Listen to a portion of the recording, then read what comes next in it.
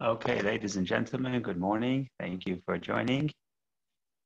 So we have a lot to discuss because we have Rosh Hashanah is coming up a week from tonight, I guess.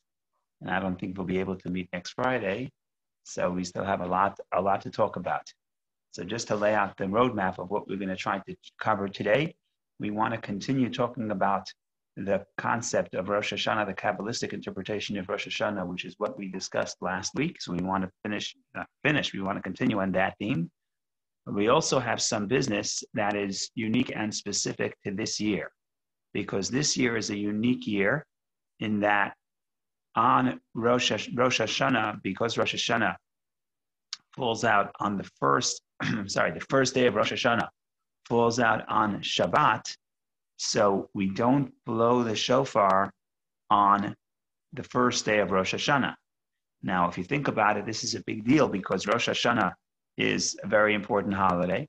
The main mitzvah of the day, the main feature of the day is the sounding of the shofar. And here we're missing a critical ingredient from Rosh Hashanah in this year. Now, I know we blow the shofar the second day. That's a beautiful thing. But that's not a biblical mitzvah. That's rabbinic, and we'll discuss some of that as well. But begs the question: how do you do Rosh Hashanah without blowing the shofar? So that is a theme that's in addition to the concept of Rosh Hashanah in general. It's also unique to this year. So we'll have to give at least a few minutes to that discussion. Okay.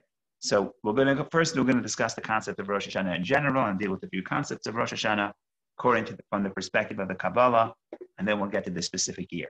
So I don't want to repeat what I said last week, everything I said last week, because you already know that, but just maybe in a sentence or two, a minute, 60 seconds, you'd be kind enough to give me 60 seconds.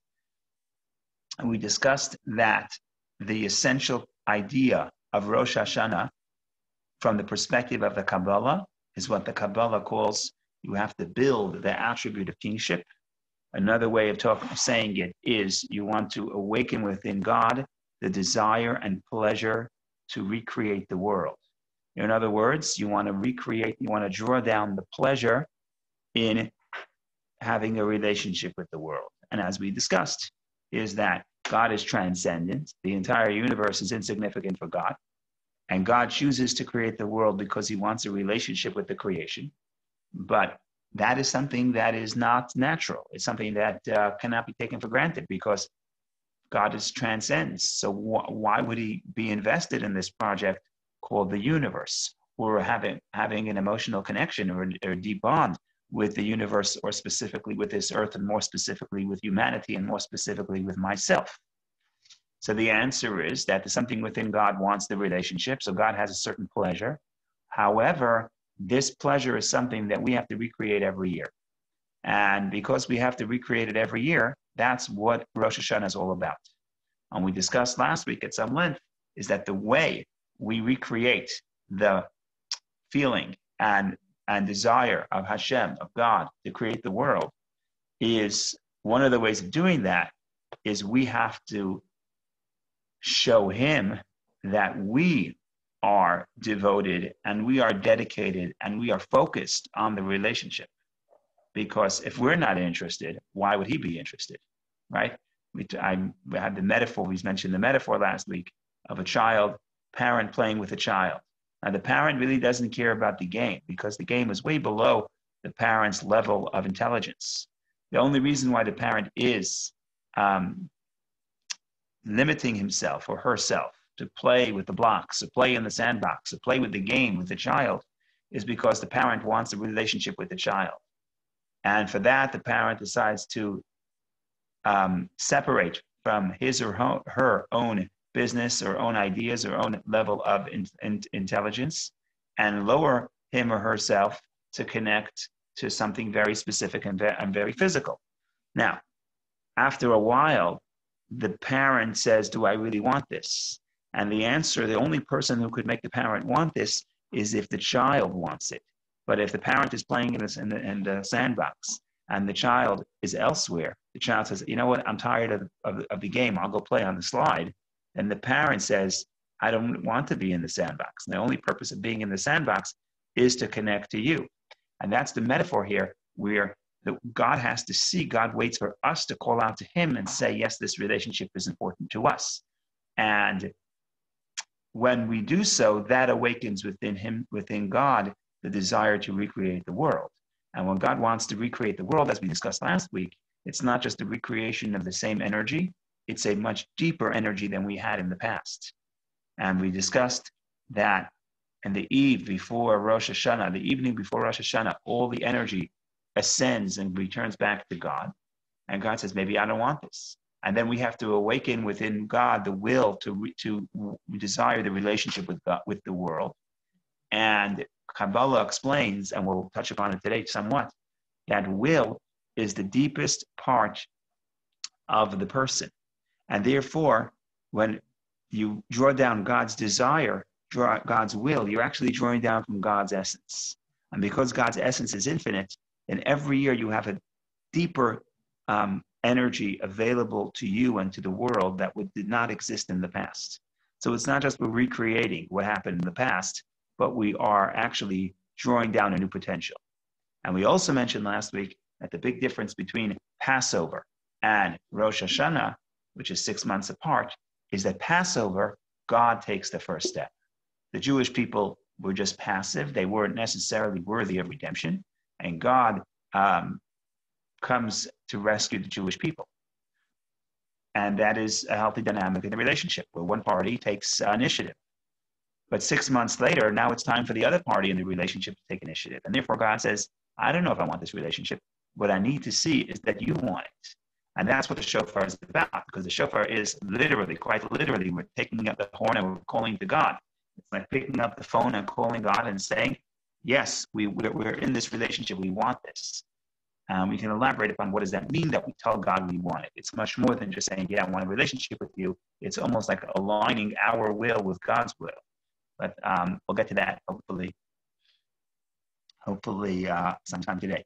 Okay, so that's, I guess, in short, what we said last week. I may have missed a few points, so feel free to fill me in. But now we want to elaborate on this just a little bit, discuss maybe different angles, and then we want to talk about specifically this year. Okay, fine. So the first question we want to address is, why is the Rosh Hashanah on the date that it is on? In other words, every Jewish holiday is on, most Jewish holidays are on the anniversary of an event. And according to Judaism, I like to say we don't believe in anniversaries. Anniversary means that today we're commemorating something that happened in the past. So it happened years ago, but today we'll remember the past. So according to the Kabbalah, there's no such thing as an anniversary, because why would you stop today to commemorate the past? I mean, that's living in the past. According to the Kabbalah, every year at the anniversary of a specific event, that energy that was available on that event is recreated.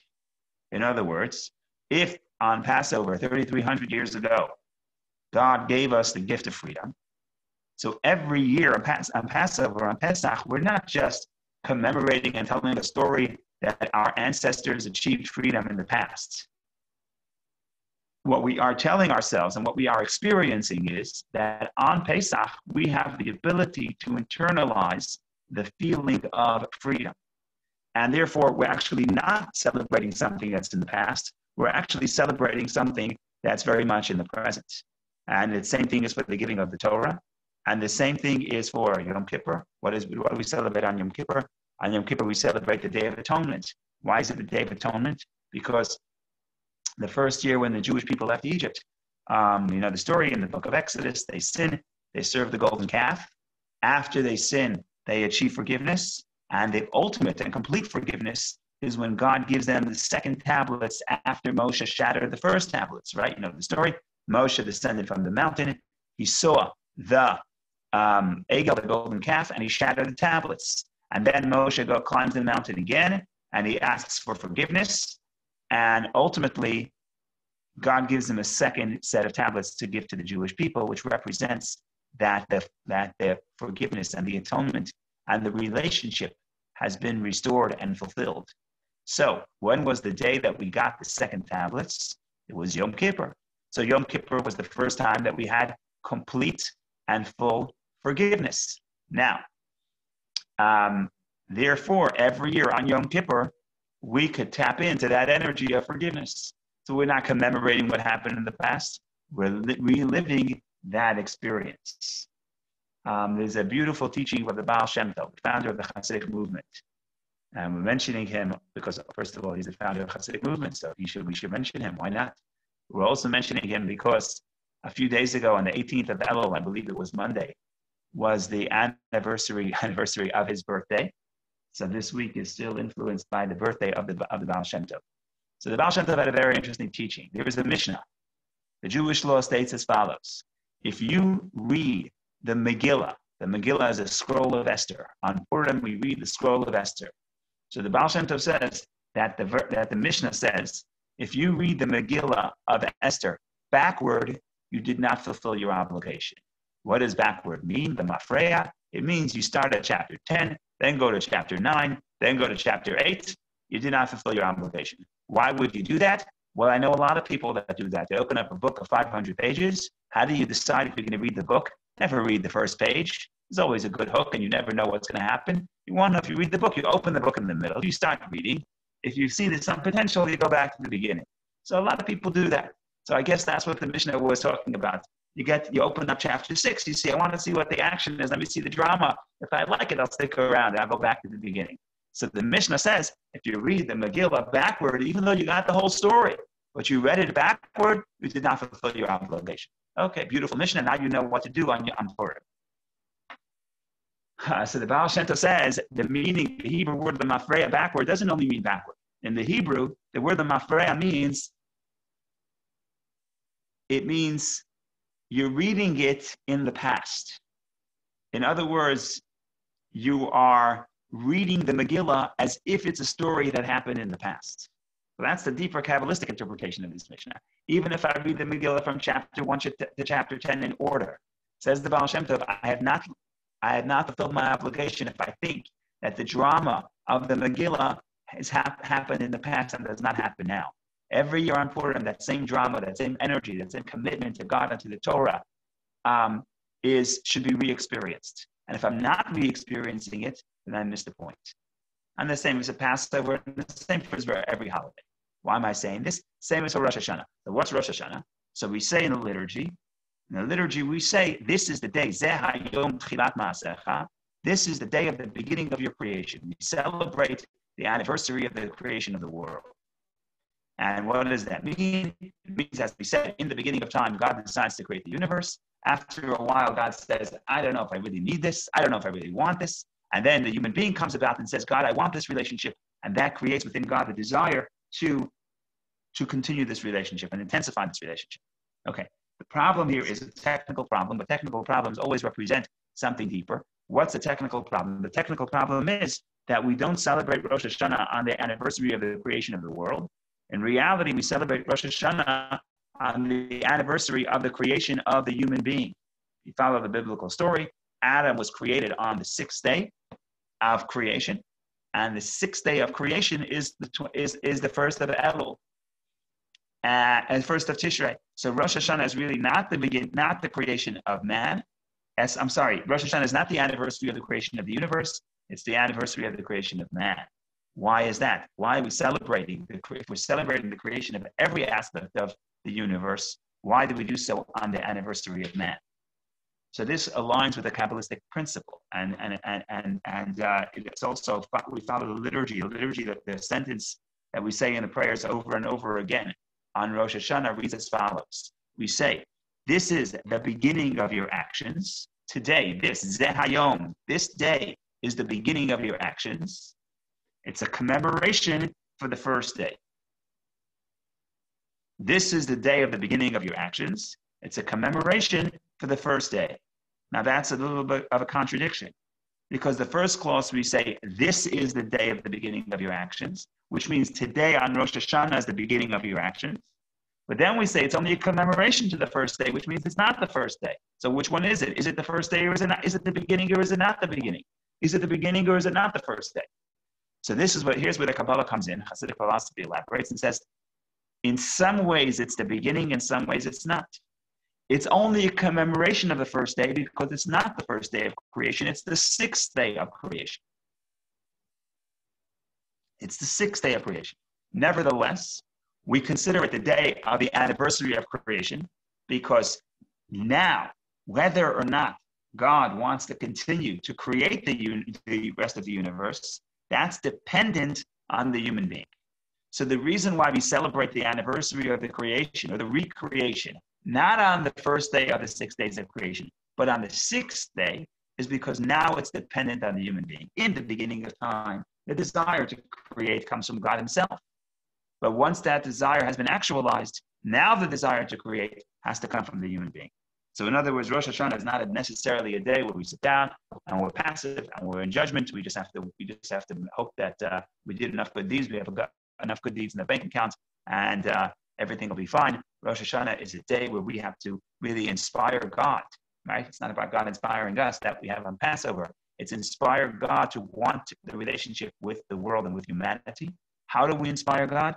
When we inspire ourselves to desire the relationship with God, prioritize the relationship with God, to align our will with the will of God, to align our pleasure with the pleasure of God, as we will discuss.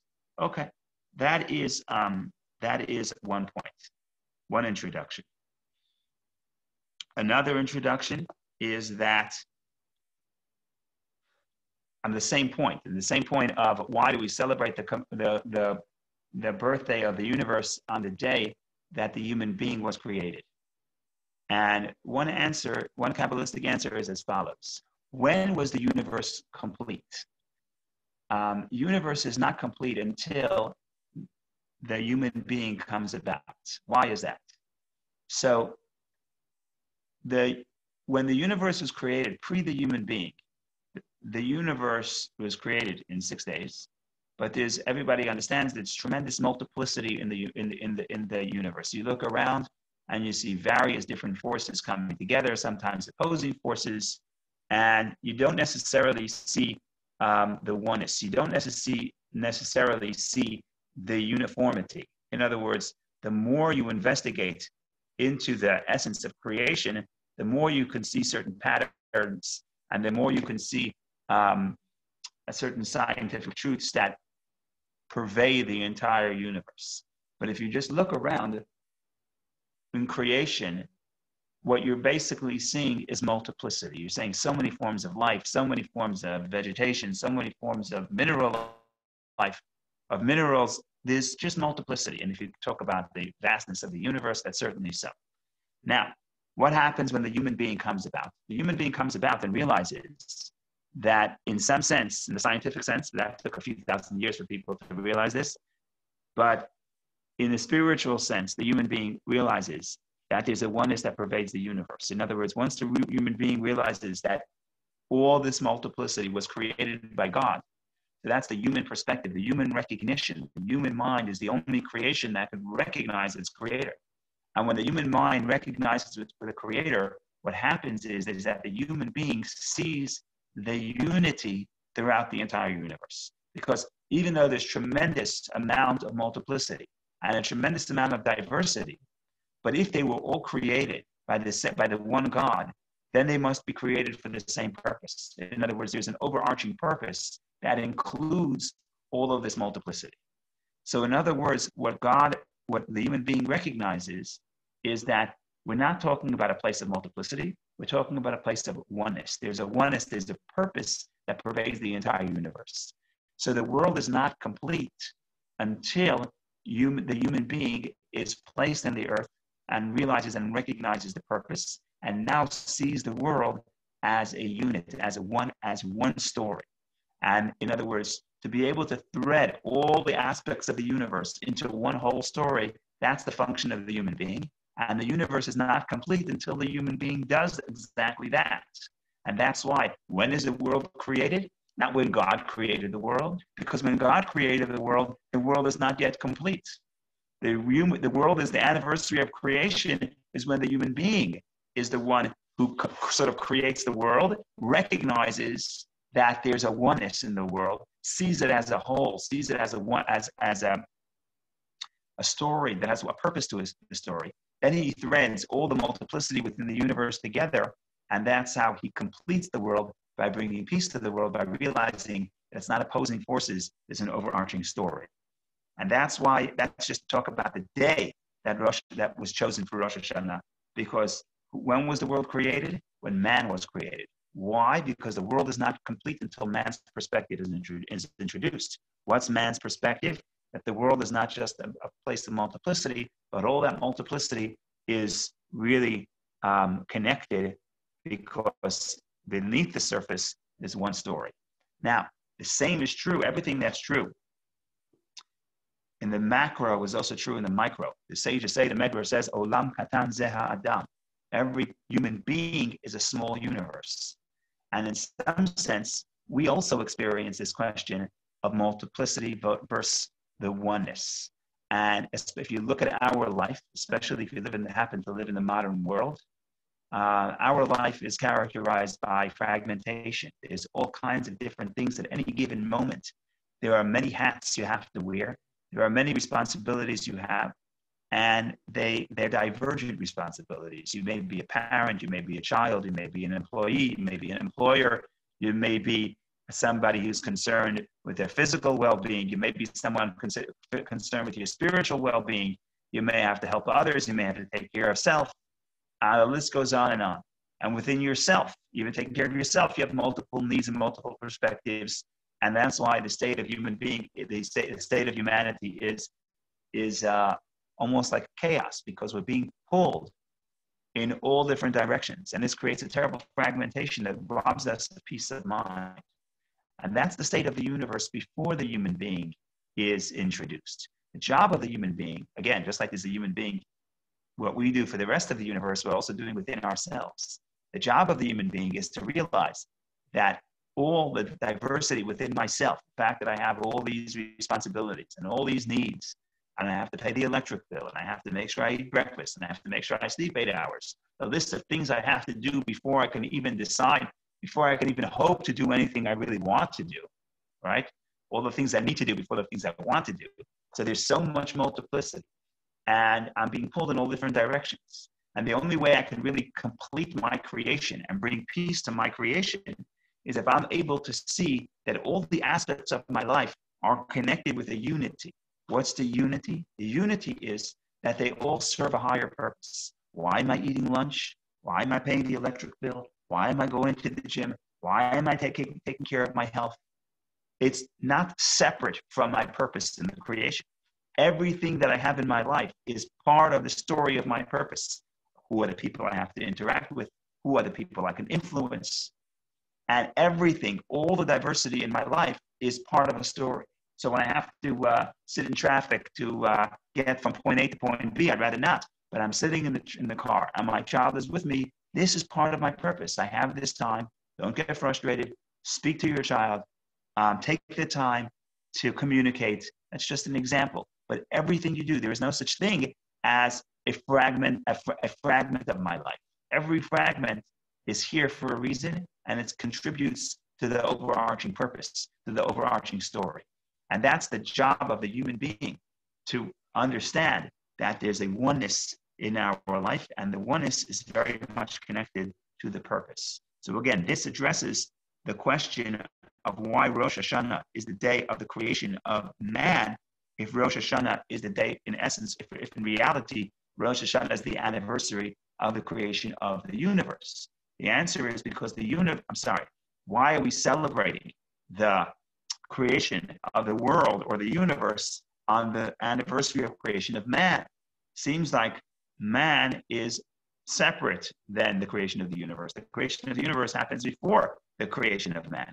And the answer is that the universe is not complete until the human perspective is introduced. In what aspect of the human perspective do we mean?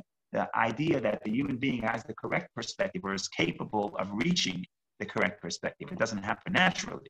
But even through the sciences, we realize that there's a oneness that pervades. And certainly from the spiritual perspective, we realize that there's a purpose to all of this. And in that sense, we are almost threading the entire world into one organism. It's all part of one purpose. It all has one overarching idea, and that is to express the goodness and kindness and truth of God. And the same, of course, is in our life. So these are some introductions about continuing the theme of last week. And if anybody wants to make any comments, please go ahead. Otherwise, we'll devote the last few minutes, the last 15 or so minutes, 18 minutes, to the idea of Rosh Hashanah that falls out on Shabbos. But before that, I forgot I have one more point to make. So we'll take any questions if anybody has. Otherwise, we'll make one more point, and then we go to the idea of this unique year, the unique year of when Rosh Hashanah begins on Shabbat. When you say the purpose of the human, are you talking about our individual purpose or of humanity in general, or both? Well, I think that it's both. The answer is both in the macro and the micro. In other words, our purpose as a collective race, collective humanity in the world, is to bring the oneness to the world. Our own individual purpose is to bring the oneness to our universe, our chaotic universe. There's a medrash that says as follows. There's a medrash that says, one of the psalms that we say on Friday nights, we say 6 psalms, and each one is supposed to be, each one represents one day of the week. And after the 6 psalms, we say L'chadodi, which is welcoming the Shabbat, which represents the 7th day of the week. Let me just make sure I'm counting right. 1, 2, 3, 4, 5, 6. Correct. Yes. So amongst these psalms, there is an interesting verse. What does the verse state? I have to find it. I'm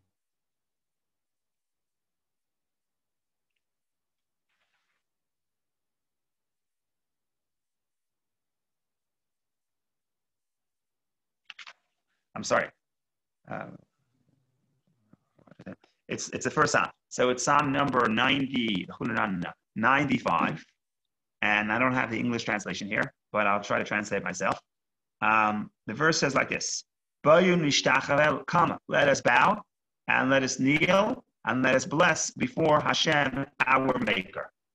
That's what the verse says in Psalms 95. So the Medrash says that who said this psalm? Of course, who said this psalm? Says the Medrash, just this psalm was said by Adam, when Adam was created. So the Medrash has this idea that every creation has a song. And every creation has its own way of praising God. Of course, we don't always see the tree praising God. And I'm not sure the tree has intelligence to create. I suppose the tree does not have intelligence to create God. But the tree has a soul. And the soul of the tree praises God.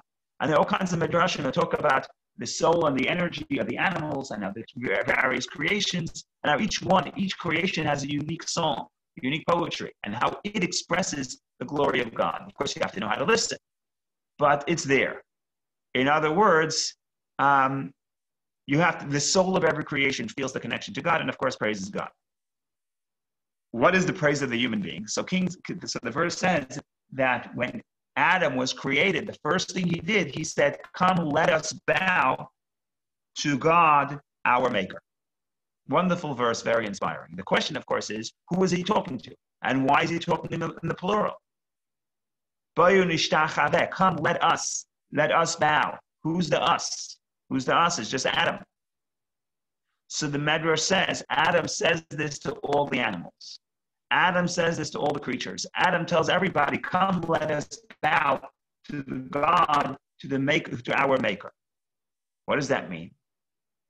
Adam, he went to the zoo, he went to the Bronx Zoo, and he got the lion and the elephant and the giraffe to join him a minyan and say Kaddish. Is that what he did? You know, what does it mean? He goes to the animals and says, come, let us bow. So one interpretation is that what Adam does, Adam realizes that it's not enough that only he is the one who blesses God, but Adam realizes that all of creation, in effect, is blessing God. All of creation is a testament to Hashem's brilliance and Hashem's power to create. So when he tells the animals, come, let us, what is he telling them? Or what is he telling himself? He's telling himself that I should see myself as part of the universe, where all the diversity of the universe is really here just for one purpose, to praise God. And again, praise God is a metaphor for to connect to the unity of God. And the reason why he tells that to the horse and to the elephant and the giraffe, I don't know that he had a conversation with the giraffe, but what it means is he sees himself as part of a whole with the rest of nature, and he sees that he, together with the rest of nature, is able to praise God.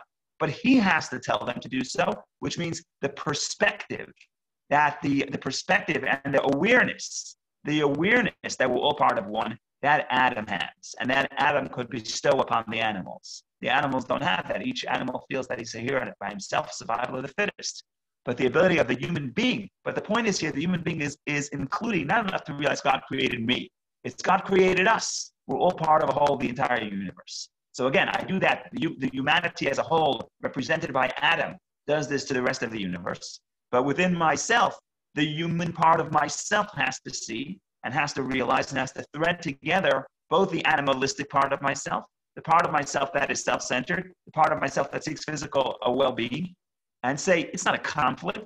It's not that part of me wants to study Torah and part of me wants to enjoy physical pleasures. It's all part of a whole, because the physical could serve the spiritual, and the spiritual could give meaning to the physical.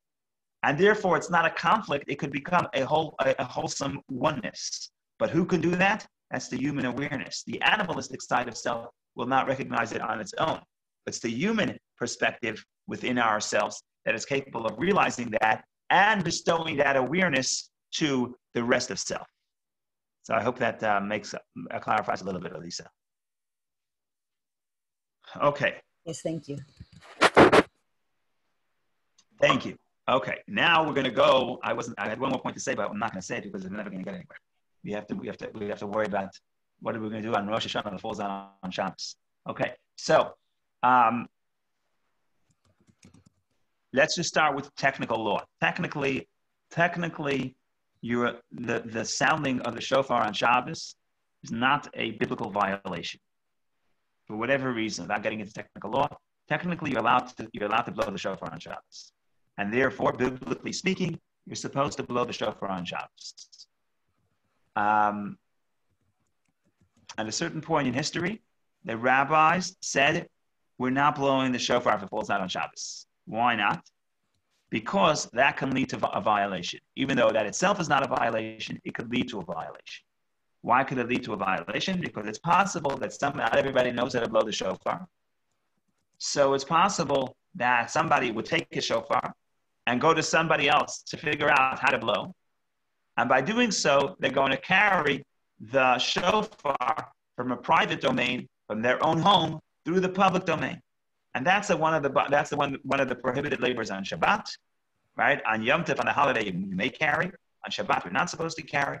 And therefore, the rabbi said, even though it's not certainty, you could blow the shofar without violating Shabbat, but it's possible that some people are not going to know how to blow. So they are going to go and blow the shofar, and they're going to carry the shofar on Shabbat to figure out how to blow. So therefore, we're canceling. There's no shofar on Shabbat. That's what the Mishnah explains. And again, the reasoning was articulated in the Talmud. It's called Gzeira de Rabbah, the decree of Rabbah. Rabbah is a Talmudic sage. Not that Rabbah instituted this decree. This decree goes back way before Rabbah, but Rabbah articulates the reason. Okay, all good and fine.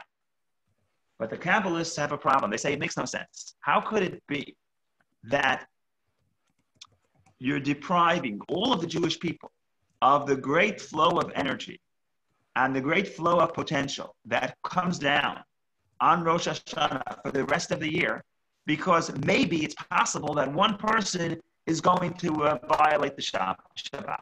How could it be that the rest of the Jewish people are going to be deprived of what the shofar accomplishes?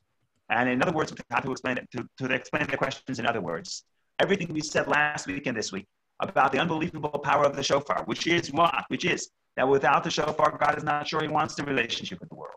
And the shofar represents that we turn to God and we say, God, we really want a relationship with you, and therefore we're aligning our will and our pleasure with you.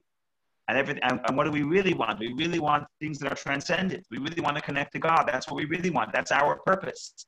And when we align our purpose and our will with God, represented by the shofar, because the shofar is a call out to God. And like I said last week, when you're in a relationship, the most important thing you need to know is not how beautiful the other person is, how wealthy the other person is, how intelligent the other person is. You don't even have to know about the sense of humor. What you have to know is, do they want to be in this relationship? And if you suspect that they don't want to be in the relationship, then no matter what they're giving you, it's not meaningful.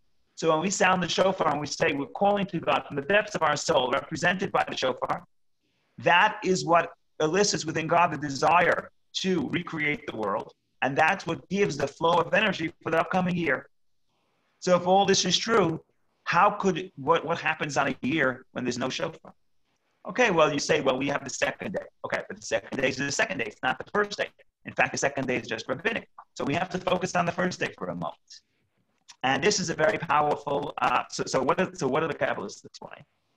The Kabbalists explain this. There's a lot of literature on this, but the Kabbalists explain something interesting. And it's interesting not just because it will help us for this specific year, but it gives us broader insight into other things as well. The Kabbalists explain. First, I'm just going to put it out, and then I'm going to try to explain it. So first, I'm just going to say it the way the Kabbalists say it, and then I'm going to try to explain. What do the Kabbalists say? The Kabbalists say very simple. Whatever the shofar accomplishes on a regular year on Rosh Hashanah, have no fear.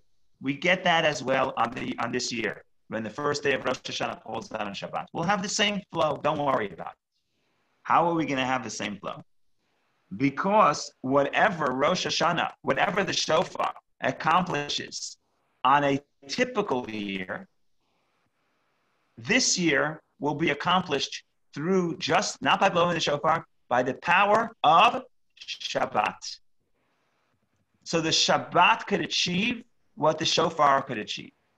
Now, this is enough to make us happy, because now we don't have to worry. It's going to be a wonderful year. We're going to have new potential. You'll be able to make breakthroughs in every area of your life.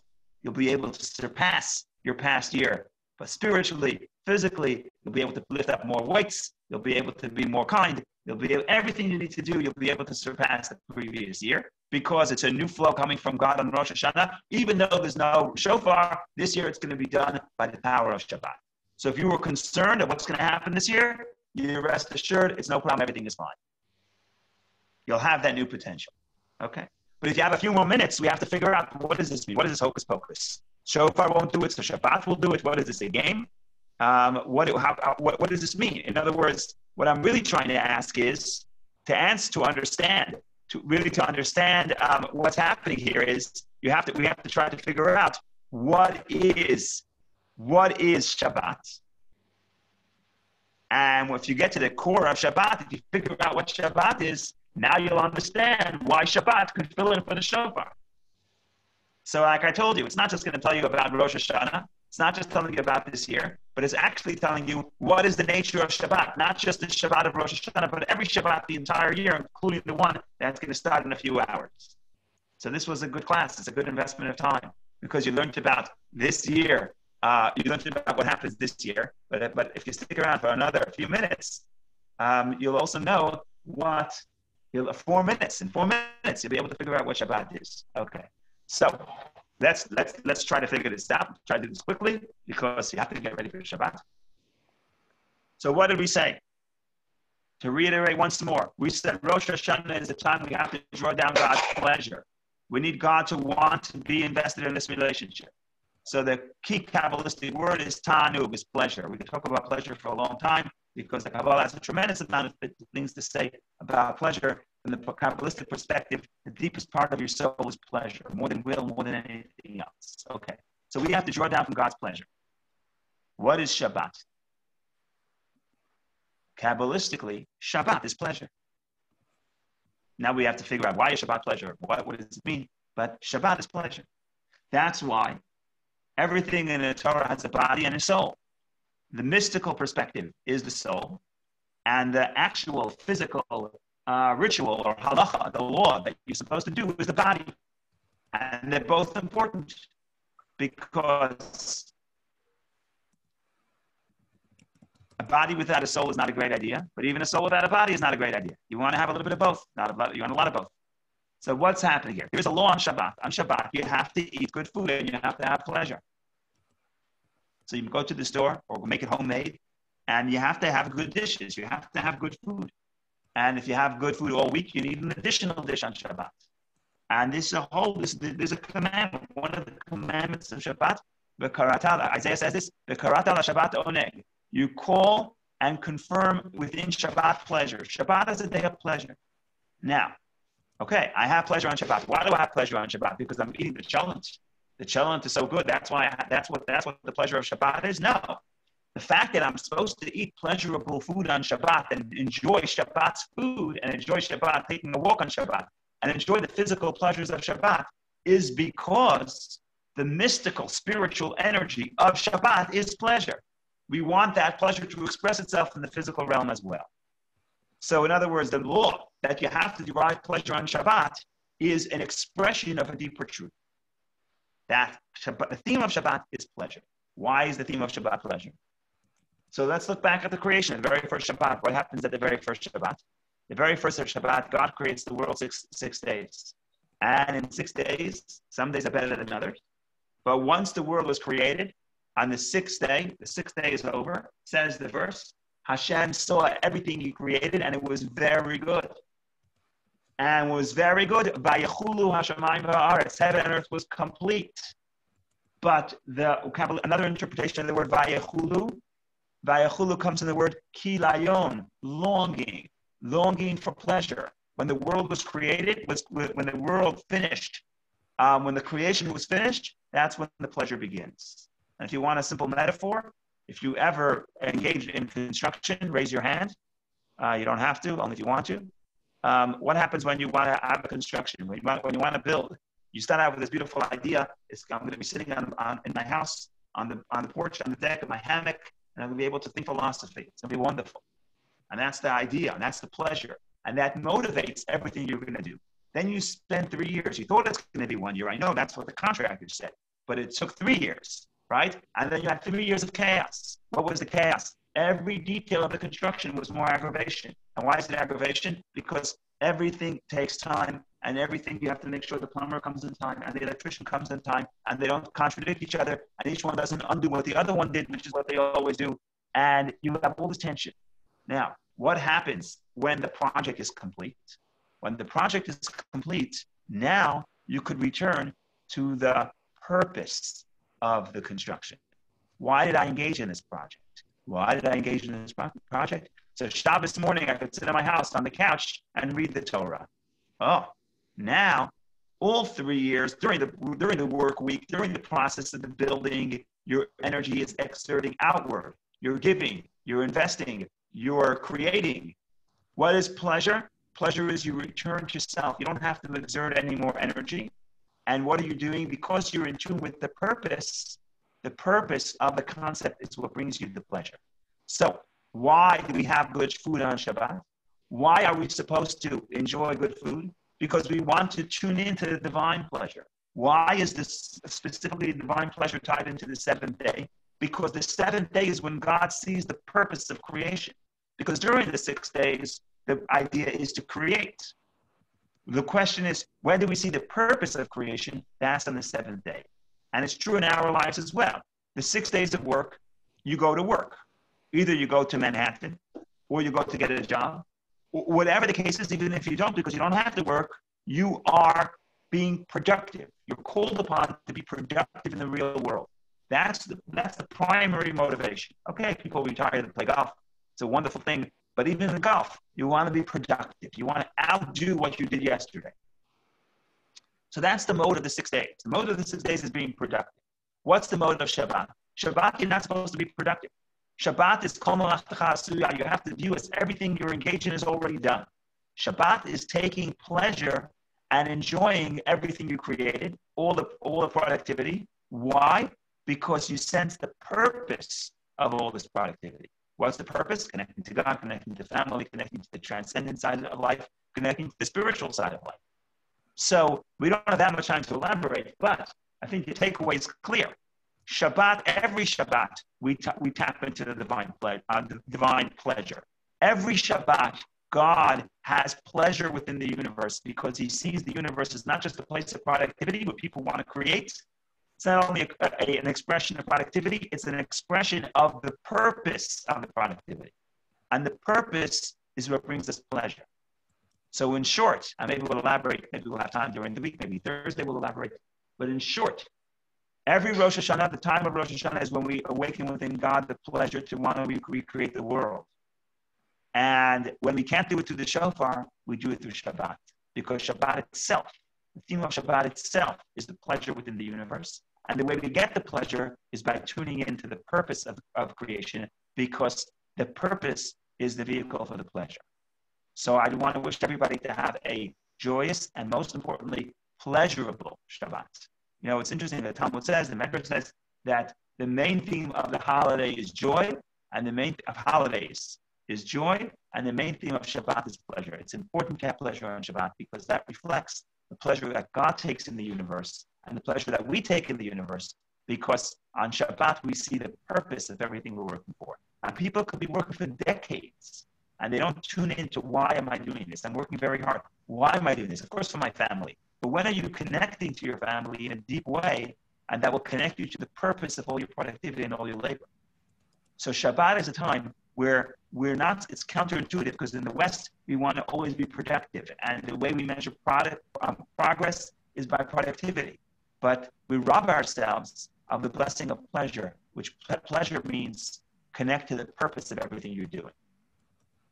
So I wish everybody to have a peaceful and pleasurable Shabbat, and hopefully we'll see each other soon in good health. And if anybody has any comments, please go ahead. Jokes, comments, questions, contradictions, it's all good. Rabbi, I have a question for you. What about Yes. what about